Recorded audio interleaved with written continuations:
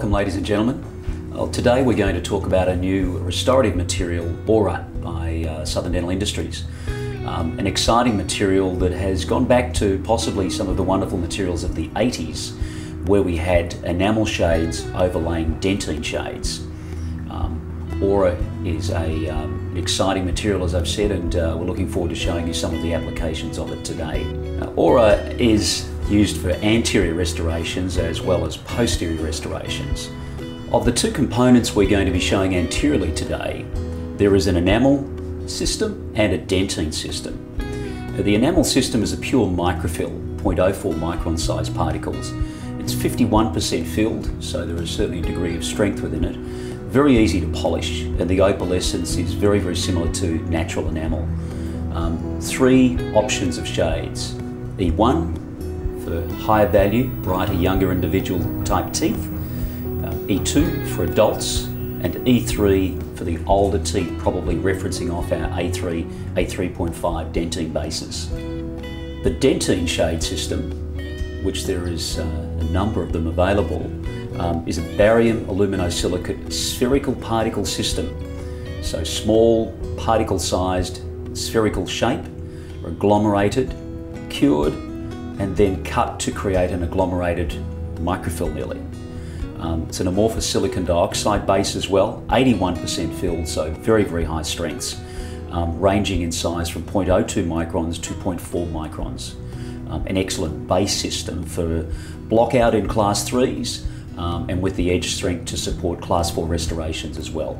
Aura has developed its own system of individual dentine shades, the DC1 through to the DC7 shade bases, on the basis of the same hue and increasing chroma, and the enamel shade series from E1 being the lighter, younger individual tooth, higher value, all the way up to E3, which is an older tooth, usually referenced over an A3 or an A3.5 Vita shade tab.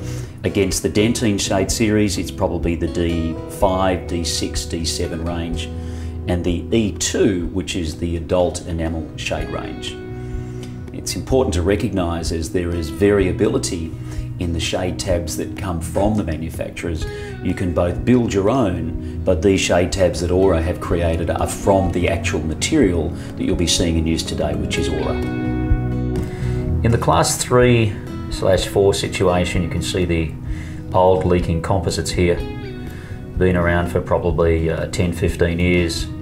And we've also got the potential for a small crack running out through the area here, which we're concerned may well become a class 4 restoration. And if we use our Radii Plus transilluminator, we should be able to pick that up and see what's going on there. And we can see the composites showing through here, the old composites and the micro cracks running down through that area there. And the distal incisal area of the 21, we've got a crack heading down towards the class 3 composite there. So we're anticipating that that will probably be a class 4 restoration there. So from a colour selection perspective, as we've seen with all of our other restorations, we elect to choose colour while there still is moisture in the tooth. We're looking in a DC3, DC2 range, and from an enamel perspective, again probably the E2, E3, possibly the E3 to match the vitality of the teeth structure that we've got here. So we're going to remove our surface stain off the teeth. So we're going to trial our DC2.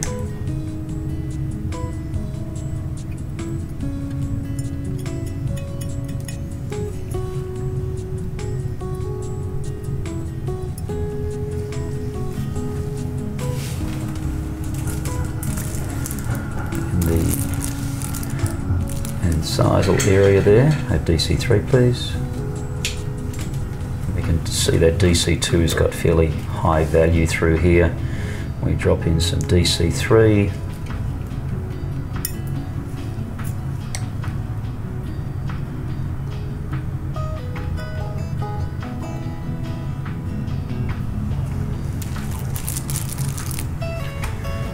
to the 22 upper left lateral. There's two colour differences between these teeth. The central is brighter and you can see matches across with the DC2, and the DC3 is a good blend off the upper left lateral. So we'll be using two different colour bases on these two teeth. So I take these areas off now.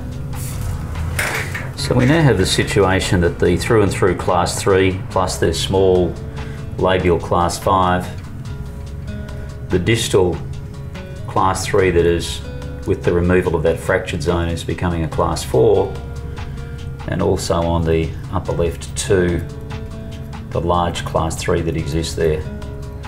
We've got some staining in these areas here, so we're going to use some decay checker to ensure that all decay has been removed.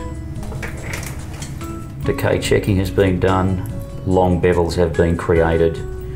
We're now ready to start to rebuild the teeth. And working one area at a time,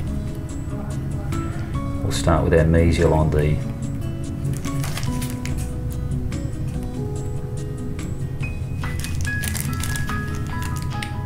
central.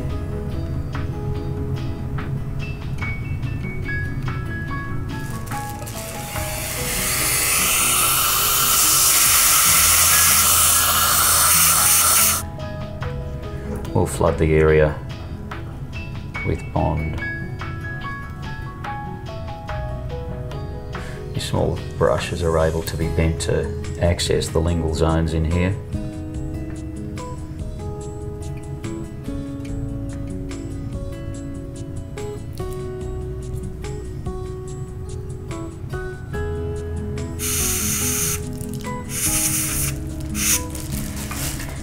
And then curing for 20 seconds labial, 20 seconds lingual, using our radii plus.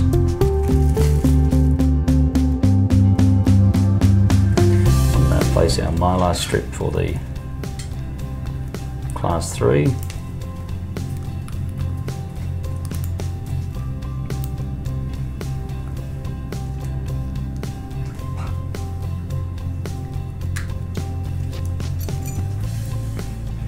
A wedge for holding.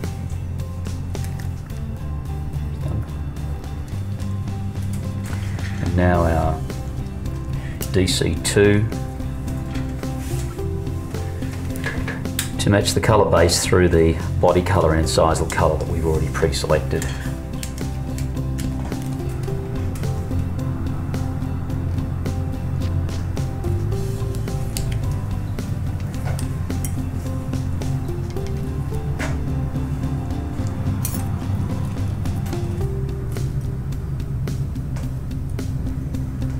And again, providing room for our enamel zones.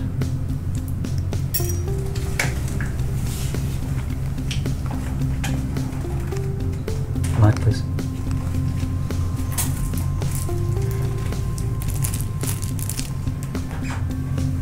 So again, our curing is carried out, 20 seconds. Darker colours, obviously, we're going to be curing for 40 seconds. But for the lighter colours up to a DC3, just DC4, 20 seconds is enough.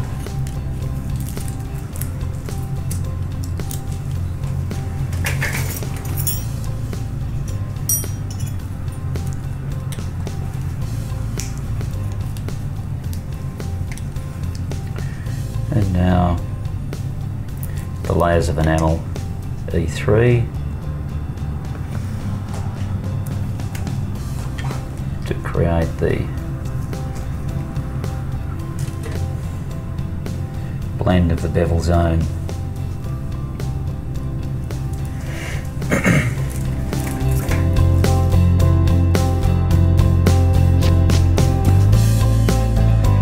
Now we go into our final stages of polishing, starting through our discs, and we'll then finish with our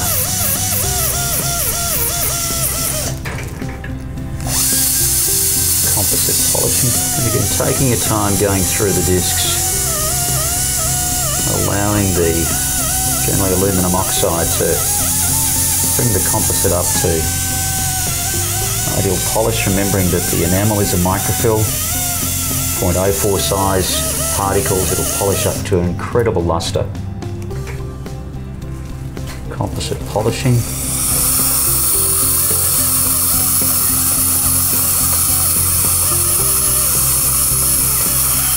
Adding a little bit more character into some of those areas there.